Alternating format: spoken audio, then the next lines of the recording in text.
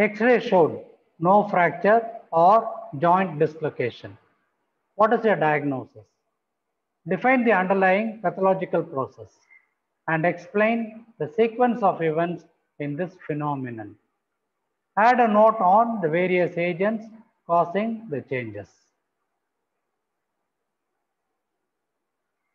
The topic will have to be dealt under the following subheadings. In fact, it is a large chapter in which we should be covering all this. We shall be doing them sequentially. In this class, however, I will be concentrating on the vascular changes. Inflammation is not a disease by itself, but a reaction to a disease. A definition by John Hunter. And these are the cardinal signs of inflammation. This would have been covered for you in the class. The calor, dolor, rubor, tumor, and towards the end, there is a loss of function or a functional lesion.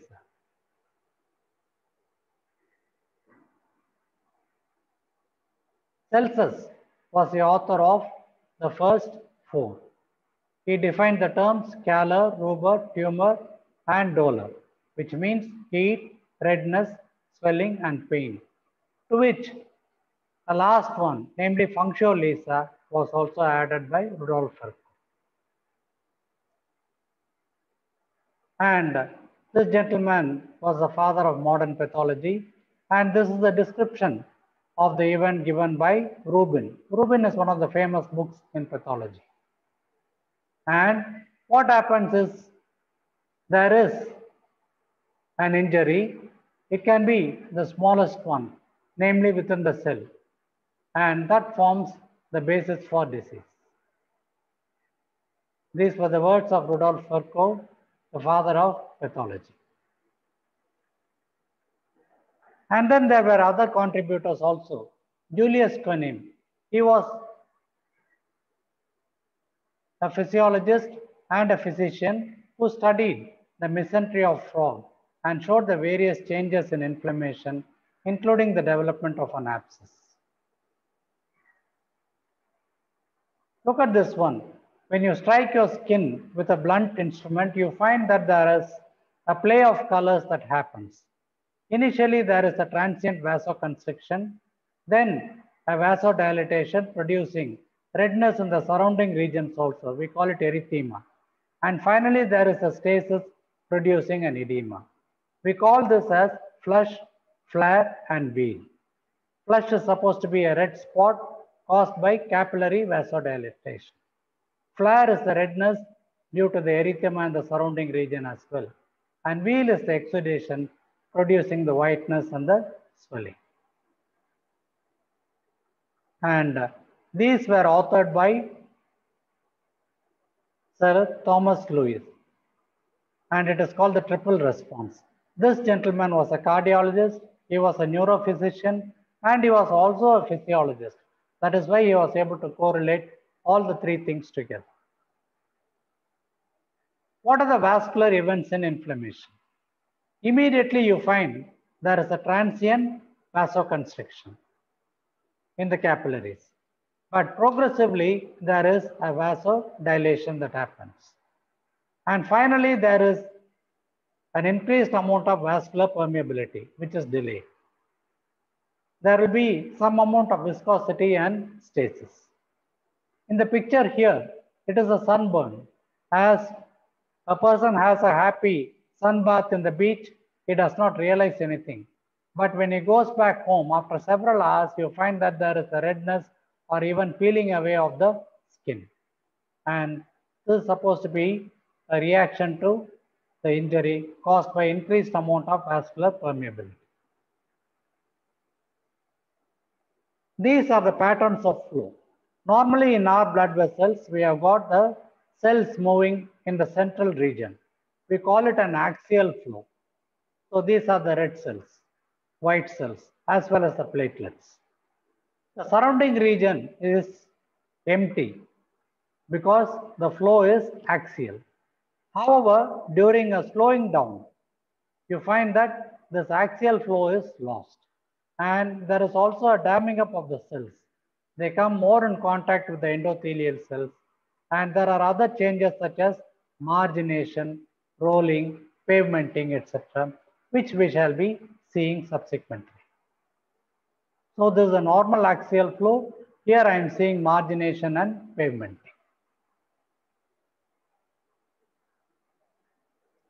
So this is one. Inflammation is the response of a vascularized living tissue to injury by Robbins.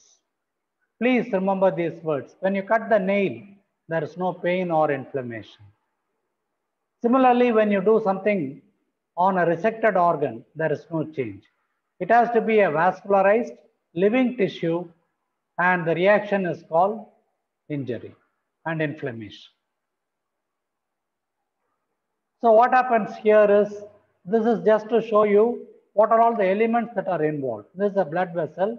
I'm finding the endothelium, and these are the various cells within our blood. We have got the lymphocytes, the monocytes, eosinophils, neutrophils, the platelets, etc.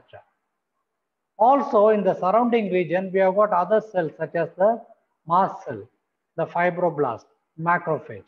Macrophage is supposed to be the tissue counterpart of the monocyte. There are also other elements such as the elastic fibers and the collagen fibers. So let us see their role in inflammation.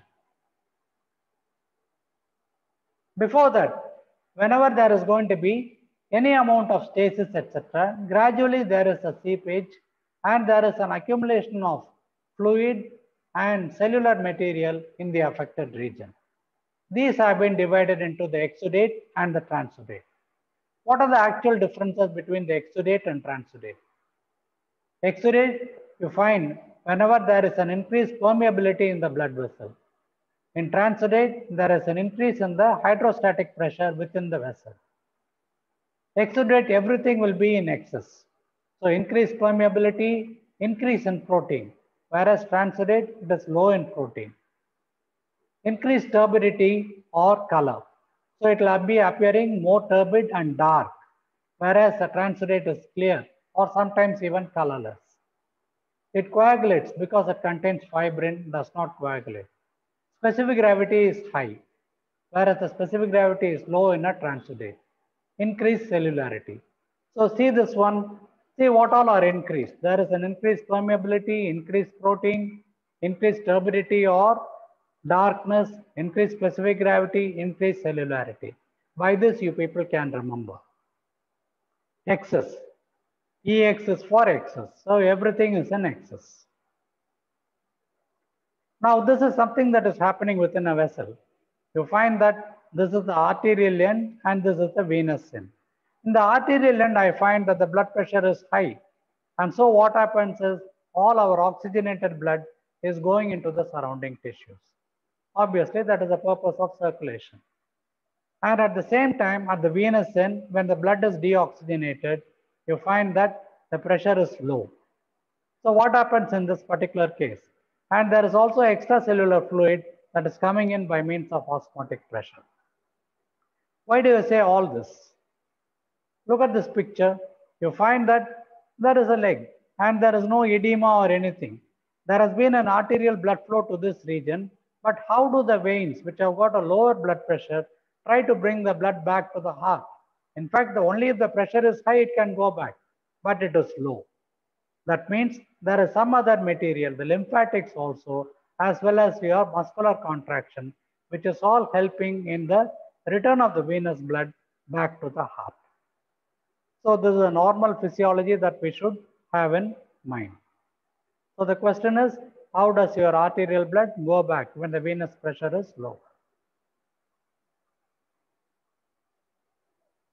So see this one.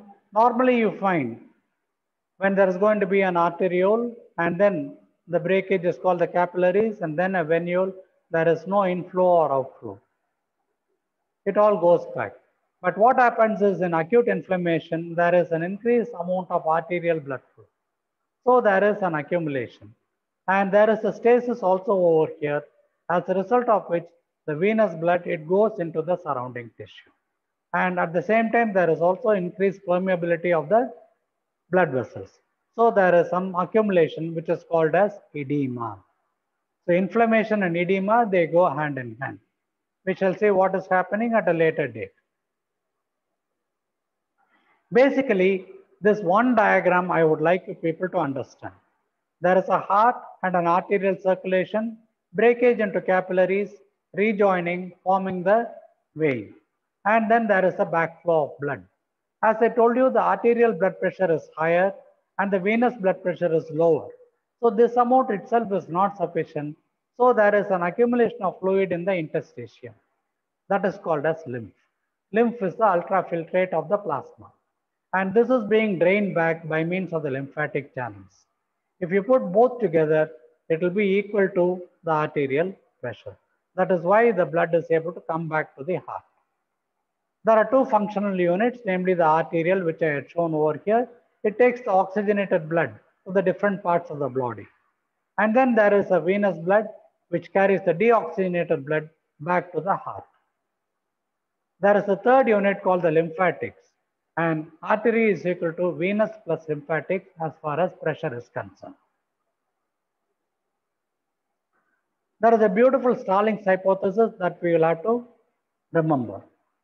It says that edema is due to an increase in the amount of hydrostatic pressure or a decrease in the plasma oncotic pressure, or it can be because of the increase in the amount of intravascular osmotic pressure and the decrease in the hydrostatic pressure. These are the things which are manning it. Normally in a blood vessel, when there is going to be an increase in the hydrostatic pressure or a decrease in the osmotic pressure, you find that there will be the fluid moving out. However, when there is going to be an increase intravascular osmotic pressure but decreased hydrostatic pressure, there is a movement of the fluid from the interstitium back into the vascular space. And that is what is seen over here. Here at the arterial end, pressure is high, at the venous end, it is low. And this is the space called the interstitium where there is accumulation of material.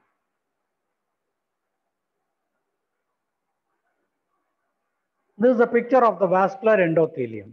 Normally, you find that there can be a passage of fluid across the endothelium. These are all small vesicles. There is something that is engulfing it, and then it is moving it to the other side. This is one thing that is possible. Or sometimes you find that there can be a breakage or a contraction of the endothelial cell that produces a space favoring a transition. Third one is you find from this it can move into the lumen as such or the interstitium. So this is how the fluid moves through the endothelium. This particular picture is given for a different purpose. You find that, see, this is supposed to be a sinusoidal space. Sinusoid is a narrow, even ultra capillary you can say. It is a narrow space and it is lined by cells called the endothelial cells. There is some space between them. So this is a narrow sinusoidal space. Sometimes you find that this is the basement membrane as such and this is the endothelium. Sometimes that can be fenestrated. Fenestration means it is having some windows in it. Openings are called as fenestration. Or in some cases, you find that there won't be any fenestration or opening, which is called as a continuous endothelium. And the last one is, this is common in the case of glomerulus. So you find that there are different types of it. It can be fenestrated with windows or it can be continuous.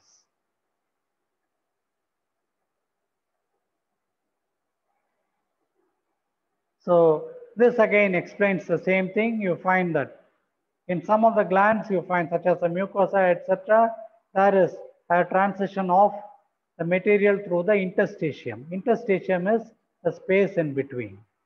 Or in some conditions you find that there can be vesicles which are engulfing and then they are moving it across. Third one is there is a discontinuous endothelium, so there is a passage of material. This we should be having in mind. As far as the vascular chain, there are two things which can happen. One is a contraction of the endothelial cell. Second is an endothelial injury. Contraction of an endothelial cell or an endothelial injury. Let us see what this means. So this is a pattern of endothelium, and the gray colored one is the basement membrane, and this is the endothelial cell with the nucleus. In this case, I am finding a tight junction. There is hardly any space between. Whereas here, there is an increased amount of interendothelial space by which the material can pass through. Cells also can pass through. Is it clear? And in this one, I'm finding that there are vesicles being formed. By this, you find that the material can pass across the endothelium. Two things are probable. And the third one is, I find that there is a fenestration. Fenestration means windows. Through this gap, there can be the passage of the material. So I repeat once again, it can be a tight junction, or there can be intercellular clefts, or there can be fenestrations. Last but not the least, there can be damage to the endothelium by which there can be a passage of material. Step by step, let us see. It is more or less our school portion.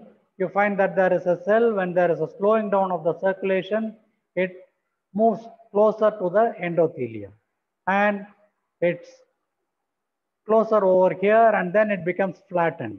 It becomes more flattened, and after some time it is not able to move.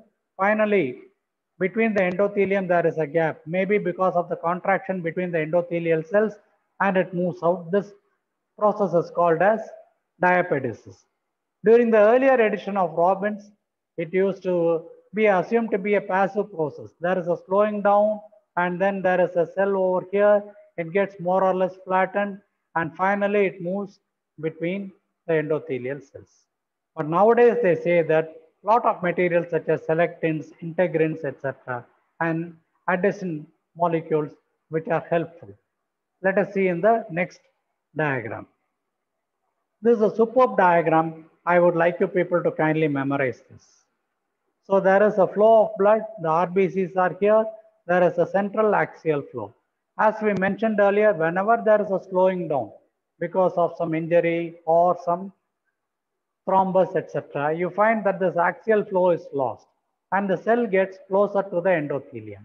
And in this, there are several molecules. Here I find that there is one, here another.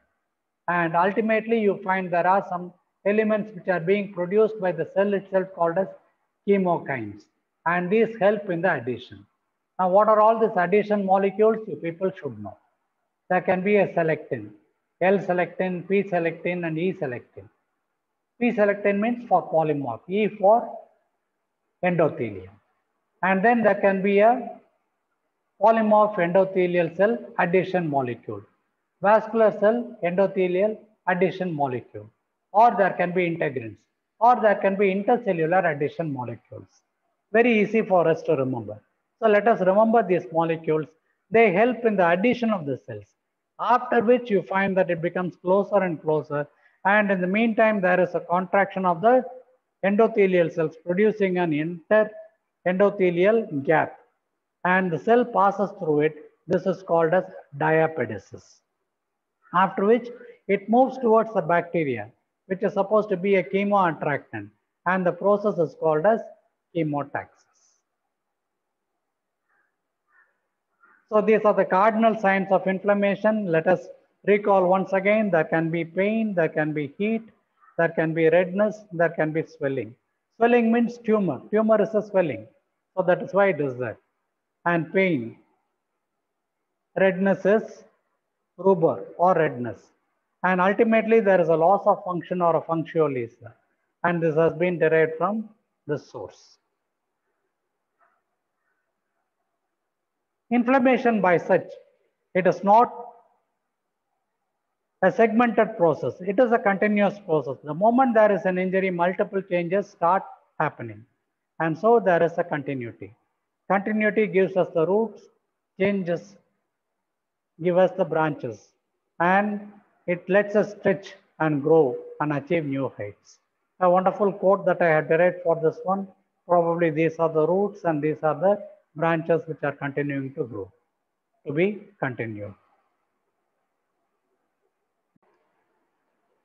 Dear students, welcome to R.A.T.S, Racing Against Time for students in pathology.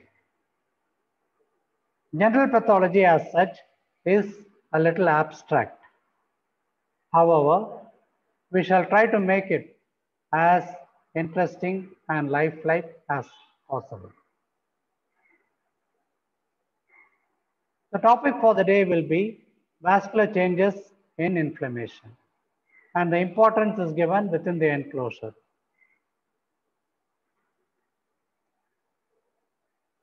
I start with the case history.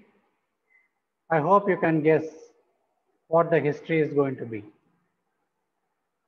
A 26-year-old athlete qualified for the pre-Olympic fast-track race fell down during his practice sprint.